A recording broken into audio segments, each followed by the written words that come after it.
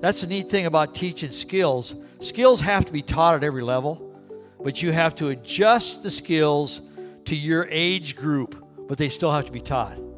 But you're building a basketball mentality and offense of unselfishness.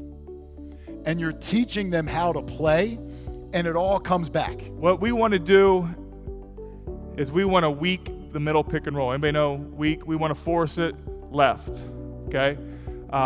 There are a few teams in the NBA that have left-handed point guards. Shooting is a muscle memory reflex, which means that the muscles have to do the same thing every time.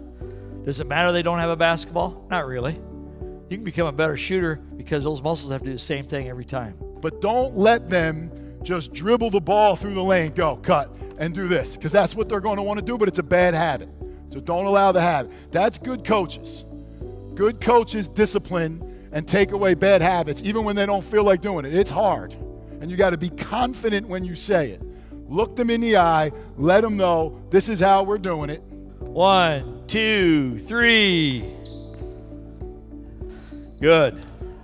Some things they do in the NBA, a lot of times they'll either reverse it and pin down, but I want you to ball fake it, come back, dribble, hand off here.